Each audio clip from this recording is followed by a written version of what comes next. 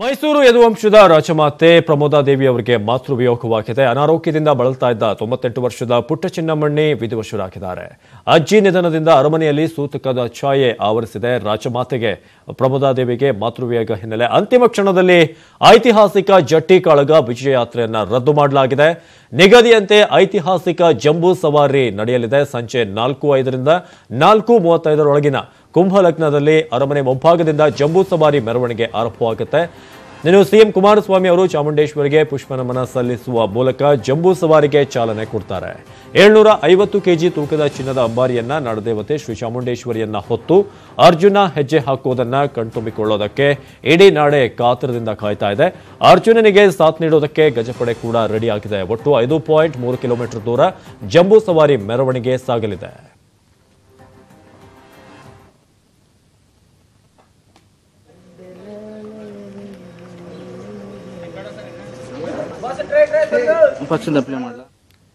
ಇನ್ನು ಪ್ರಮೋದಾ ದೇವಿ ತಾಯಿ ಪುಟ್ಟ ಚಿನ್ನಮಣ್ಣಿ ನಿಧನ ಹಿನ್ನೆಲೆ ಅರಮನೆ ಮುಂಭಾಗ ನಡೆಯಬೇಕಿದ್ದ ಜಟ್ಟಿ ಕಾಳಗ ರದ್ದು ಮಾಡಲಾಗಿದೆ.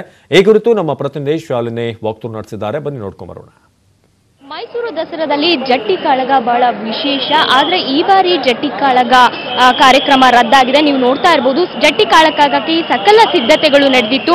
ಇನ್ನೇನು ಕೆಲವು ಕ್ಷಣಗಳಲ್ಲಿ ಜಟ್ಟಿ ಕಾಳಗ ನಡಿಬೇಕಿತ್ತು. ಆದ್ರೆ ಏನು ಪ್ರಮೋದಾ ದೇವಿ ಅವರ ತಾಯಿ ಪುಟ್ಟ ಚನ್ನಮಣಿ ಅವರು 98 ವರ್ಷ ಅನಾರೋಗ್ಯದಿಂದ ಬಳಲ್ತಾ ಇದ್ರು. ಅವರು ವಿಧಿವಶರಾಗಿರೋ ಕಾರಣ ಜಟ್ಟಿ ಕಾಳಗವನ್ನ ರದ್ದು ಮಾಡಲಾಗಿದೆ. ಅರಮನೆಯಲ್ಲಿ ಒಂದು ರೀತಿ ಸೂತಕದ ಛಾಯೆ ಅಂತ ಹೇಳ್ಬೋದು. ಸಾಕಷ್ಟು ಸಂಖ್ಯೆಯಲ್ಲಿ ಜನರು ಇಲ್ಲಿ ಜಟ್ಟಿ ಕಾಳಗವನ್ನ ನೋಡೋದಕ್ಕೆ ಬಂದಿದ್ರು. ಅವರೆಲ್ಲರೂ ಕೂಡ ಇದೀಗ ನಿರಾಶೆಯಿಂದ ಅರಮನೆಯಿಂದ ಹೊರಗಡೆ ಹೋಗ್ತಾ ಇದ್ದಾರೆ. ಪೊಲೀಸ್ ಸಿಬ್ಬಂದಿಗಳು ಅವ್ರನ್ನೆಲ್ಲರನ್ನೂ ಕೂಡ ಹೊರಗಡೆ ಕಳಿಸುವಂತಹ ಕೆಲಸವನ್ನ ಮಾಡ್ತಾ ಇದ್ದಾರೆ. ಮೇಡಮ್ ಹೇಳಿ, ಜಟ್ಟಿ ಕಾಳಗ ನೋಡಕ್ ಬಂದಿದ್ರಿ, ಬಹಳ ನಿರಾಸೆಯಿಂದ ಹೋಗ್ತಾ ಇದ್ದಾರೆ. ತುಂಬಾ ಬೇಜಾರಾಯ್ತು. ಎಲ್ಲ ಖುಷಿಯಿಂದ ಬಂದಿದ್ದ, ನಾವು ಮೊನ್ನೆ ಊರಿಂದ ಬಂದಿದ್ದ ಬ್ಯಾಂಗ್ಳೂರಿಂದ. ಇವಾಗ ನೋಡಿದ್ರೆ ತುಂಬಾ ಎಲ್ಲರಿಗೂ ಬೇಜಾರಾಗ್ತಾ ಇದೆ ಮೇಡಮ್. ನೀವು ಮೊದಲನೇ ಸಲ ಬಂದಿದ್ದ ನೋಡೋದಕ್ಕೆ ನಿರಾಸೆಯಿಂದ ಹೋಗ್ತಾ ಇದ್ದೀರಾ? ಅವರು ತುಂಬಾ ಬೇಜಾರಾಯ್ತು. ಇದಿಷ್ಟು ಇಲ್ಲಿ ಬಂದಿರುವಂತಹ ಜನರು ಹೇಳ್ತಿರೋದು, ಬಹಳ ನಿರಾಸೆಯಿಂದ ಹೋಗ್ತಾ ಇದ್ದಾರೆ. ಸಕಲ ಸಿದ್ಧತೆಗಳಾಗಿತ್ತು. ನೀವು ನೋಡಬಹುದು ದೃಶ್ಯಾವಳಿಗಳಲ್ಲಿ ಜಟ್ಟಿ ಕಾಳಗಕ್ಕೆ ಬೇಕಾಗಿರುವಂತಹ ಸಕಲ ಸಿದ್ಧತೆಗಳು ಆಗಿತ್ತು. ಇನ್ನೇನು ಕೆಲವು ಕ್ಷಣಗಳಲ್ಲಿ ಮಹಾರಾಜರು ಇಲ್ಲಿಗೆ ಬಂದು ಅವರು ಕಾರ್ಯಕ್ರಮಕ್ಕೆ ಚಾಲನೆಯನ್ನು ನೀಡಬೇಕಿತ್ತು. ಈಗಾಗಲೇ ಜಟ್ಟಿ ಕಾಳದ ಸಿಬ್ಬಂದಿಗಳು ಕೂಡ ಬೆಂಗಳೂರು, ಮೈಸೂರು ಹಾಗೂ ಚಾಮರಾಜನಗರದಿಂದ ಅಂದ್ರೆ 4 ಜನ ಬಂದಿದ್ರು ಜಟ್ಟಿ ಸಿಬ್ಬಂದಿಗಳು. ಅವರು ಇಲ್ಲಿ ಜಟ್ಟಿ ಕಾಳಗದಲ್ಲಿ ಭಾಗಿಯಾಗ್ತಾ ಇದ್ರು. ಎರಡು ಪ್ರತ್ಯೇಕವಾಗಿ ಇಲ್ಲಿ ಆಟ ನಡೀತಾ ಇತ್ತು. ಇಬ್ಬರಿಬ್ರು ಇದರಲ್ಲಿ ಭಾಗಿಯಾಗ್ತಾ ಇದ್ರು. ಈಗ ಏನು ಅವರು ಪ್ರಮೋದಾ ದೇವಿ ಅವರ ತಾಯಿ ವಿಧಿವಶರಾಗಿರೋ ಕಾರಣ ಎಲ್ಲರೂ ಕೂಡ ಬೇಸರದಿಂದ ಇಲ್ಲಿಂದ ತೆರಳುತ್ತಾ ಇದ್ದಾರೆ. ಸಾಕಷ್ಟು ಜನ ಇಲ್ಲಿ ಅಂದ್ರೆ ಯುವಕರು ಹೆಚ್ಚಿನ ಸಂಖ್ಯೆಯಲ್ಲಿ ಬಂದಿದ್ರು. ನೀವು ದೃಶ್ಯಾವಳಿಗಳಲ್ಲಿ ನೋಡ್ತಾ ಇರಬಹುದು. ಅರಮನೆಯ ಒಳಗೆ ಆವರಣದಲ್ಲಿ ನಾವೀಗ ಇದ್ದೀವಿ. ಸಾಕಷ್ಟು ಸಂಖ್ಯೆಯಲ್ಲಿ ಎಲ್ಲರನ್ನೂ ಕೂಡ ಪೊಲೀಸ್ ಸಿಬ್ಬಂದಿಗಳು ಹೊರಗಡೆ ಕಳಿಸುವಂತಹ ಕೆಲಸವನ್ನ ಮಾಡ್ತಾ ಇದ್ದಾರೆ. ಜಟ್ಟಿ ಕಾಳಗ ಈಗ ಸದ್ಯದ ಮಟ್ಟಿಗೆ ರದ್ದಾಗಿದ್ದು, ಏನು ಜಂಬೂ ಸವಾರಿ ಸರ್ಕಾರದ ವತಿಯಿಂದ ನಡೆಯುತ್ತೆ, ಅದಕ್ಕೆ ಸಕಲ ಸಿದ್ಧತೆಗಳು ಅರಮನೆಯ ಆವರಣದಲ್ಲಿ ನಡೀತಾ ಇದೆ. ಒಟ್ಟಿನಲ್ಲಿ ಎಲ್ಲಾ ಜನರು ಕೂಡ ಇದೀಗ ಬೇಸರದಿಂದ ಜಟ್ಟಿ ಕಾಳಗ ಕ್ಯಾನ್ಸಲ್ ಆಯ್ತು ಅಂತ ಬೇಸರದಿಂದ ಅರಮನೆಯ ಏನು ಆವರಣದಿಂದ ಎಲ್ಲರೂ ಕೂಡ ಹೊರಗಡೆ ಹೋಗ್ತಾ ಇರುವಂತಹ ದೃಶ್ಯಗಳನ್ನ ನಾವೀಗ ನೋಡಬಹುದು. ಕ್ಯಾಮರಾ ಪರ್ಸನ್ ಶಿವಪ್ಪ ಜೊತೆ ಶಾಲಿನಿ ಈಶ್ವರ್, ನ್ಯೂಸ್ 18 ಕನ್ನಡ, ಮೈಸೂರು. ಇನ್ನು ಚಾಮುಂಡೇಶ್ವರಿ ಉತ್ಸವದ ಬಗ್ಗೆ ನಮ್ಮ ಮೈಸೂರು ಪ್ರತಿನಿಧಿ ಪುಟ್ಟಪ್ಪ ವಾಕ್ತುರು ಮಾಡಿದ್ದಾರೆ. ಬನ್ನಿ ನೋಡ್ಕೊಂಡ್ ಬರೋಣ. ವಿಖ್ಯಾತ ಮೈಸೂರು ದಸರಾಗೆ ಕ್ಷಣಗಣನೆ ಆರಂಭವಾಗಿದೆ. ಜಂಬೂ ಸವಾರಿಗೆ ಕ್ಷಣಗಣನೆ ಆರಂಭವಾಗಿದ್ದು, ಮೈಸೂರು ಚಾಮುಂಡಿ ಬೆಟ್ಟದಿಂದ ಚಾಮುಂಡೇಶ್ವರಿಯ ಉತ್ಸವ ಮೂರ್ತಿ ಈಗ ಮೈಸೂರು ಅರಮನೆಗೆ ಓಡ್ತಾ ಇದೆ. ನಾವು ನಮ್ಮ ಎಡಭಾಗದ ದೃಶ್ಯಗಳಲ್ಲಿ ನೋಡಬಹುದು. ಉತ್ಸವ ಮೂರ್ತಿಯನ್ನ ವಿಶೇಷ ವಾಹನದಲ್ಲಿ ಅಲಂಕಾರವನ್ನ ಮಾಡಿಕೊಂಡು ಮೈಸೂರು ಅರಮನೆಗೆ ತೆಗೆದುಕೊಂಡು ಹೋಗಲಾಗುತ್ತೆ. ಇದಕ್ಕಾಗಿ ಬೆಳಗಿನಿಂದಲೂ ಸಹ ಸಾಕಷ್ಟು ಸಿದ್ಧತೆಗಳನ್ನ ಮಾಡಿಕೊಳ್ಳಲಾಗಿದೆ. ಸಾಕಷ್ಟು ಜನ ನೋಡಬಹುದು ನಾವು ದೃಶ್ಯಗಳಲ್ಲಿ.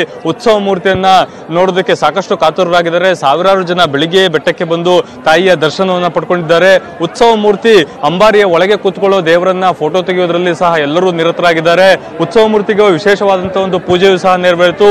ಇಲ್ಲಿಂದ ಹಗ್ಗವನ್ನ ಕಟ್ಟಿಕೊಂಡು ತೆರೆದ ವಾಹನದಲ್ಲಿ ಉತ್ಸವ ಮೂರ್ತಿಯನ್ನ ಅರಮನೆಗೆ ತೆಗೆದುಕೊಂಡು ಹೋಗಲಾಗುತ್ತೆ. ಆ ನಂತರ ಅರಮನೆಯಲ್ಲಿ ಅಂಬಾರಿ ಒಳಗೆ ಇಟ್ಟು ಅಲಂಕಾರವನ್ನು ಸಹ ಮಾಡಲಾಗುತ್ತೆ.